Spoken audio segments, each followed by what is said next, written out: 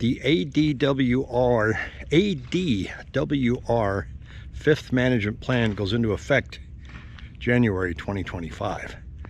Essentially what this says is that you're going to be facing communities and HOAs facing a 30 to 40% reduction in water usage. Grass. We have a lot of grass. Maricopa County has so much grass that if we were to eliminate all the turf, we would save 92 billion gallons of water a year. Well, a lot of pressure comes on HOAs with grass like what you see in front of me here.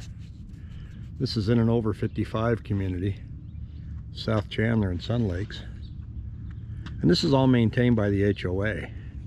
Now, HOAs and communities such as Ocotillo, which used to require you to overseed with winter ryegrass every year, will no longer require you to do that. They're going to encourage you to put in desert landscaping or artificial turf.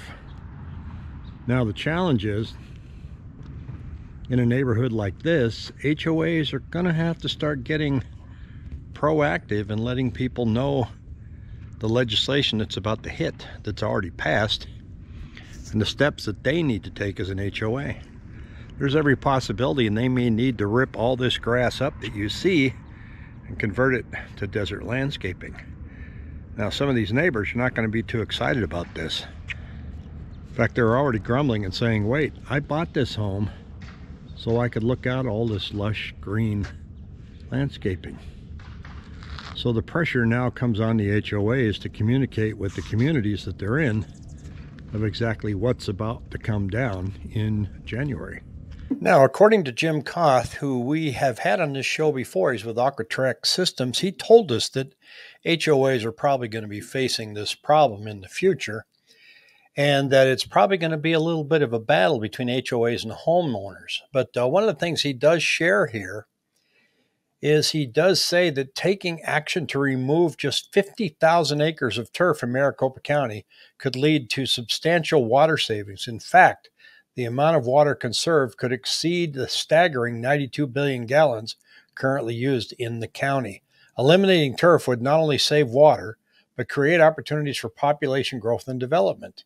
In addition, currently the draining of aquifers to maintain grass landscapers restricts the state's ability to expand and meet the needs of a growing population.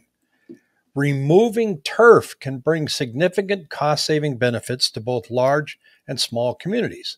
For example, if a community has 2 acres of turf, it will cost approximately $87,000 or $1 per square foot to remove it.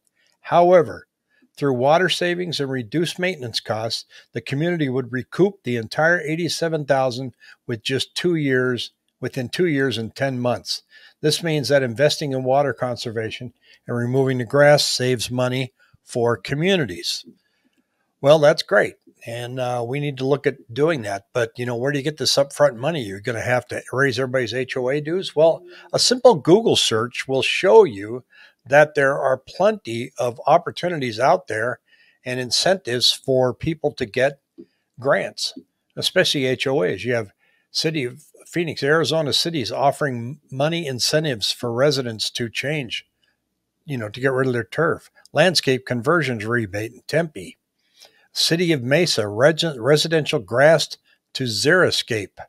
There's all kinds of grant money and state money and county money available to help you as a homeowner convert your lawn to desert landscaping. And there's even more money available for HOAs. So while people don't like it, that's a lot easier to swallow, I think, than the upcoming water bills we are going to see in the future if nothing's done to change our consumption.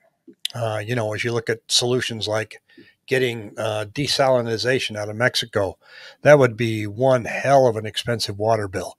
So there's other solutions out there, but conserving is the way to go. Now, the winner in all of this, who's really shown a great example for saving water, believe it or not, is Nevada, especially Las Vegas. There aren't green grass lawns up there, and they really actually replenish all the water that they use. So there's a lot of examples out there in Nevada on how to conserve water, because they pulled the majority of their water out of the Colorado River, and they were forced to cut back a long time ago. So Arizona does a great job at managing the water. It's good to get in front of it. The governor is pushing very hard right now with some of the agriculture that's out by the Colorado River and trying to find ways to save money there, save consumption. So let's see. Water will be and will always be an issue here in Arizona. And we'll continue to watch it closely. If you have any questions, shoot me an email at rick@rickhelps.com. Take care.